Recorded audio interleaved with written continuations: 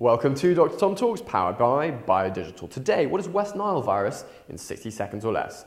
West Nile virus is a virus that is transmitted by mosquitoes. So here you have the skin, here you have the proboscis, or the stinger of a mosquito, goes into the skin, searches for a blood vessel, but at the same time can spread some of that virus. The interesting thing about West Nile virus is that it can actually cross from the blood into the brain, crossing the blood-brain barrier. So here you have the blood, here you have the brain, and here you have the virus going across. And that can cause things like encephalitis, inflammation of the brain, and meningitis, inflammation of the coverings of the brain and the spinal cord. But the vast majority of people who contract West Nile virus are completely asymptomatic, meaning they don't have any symptoms at all.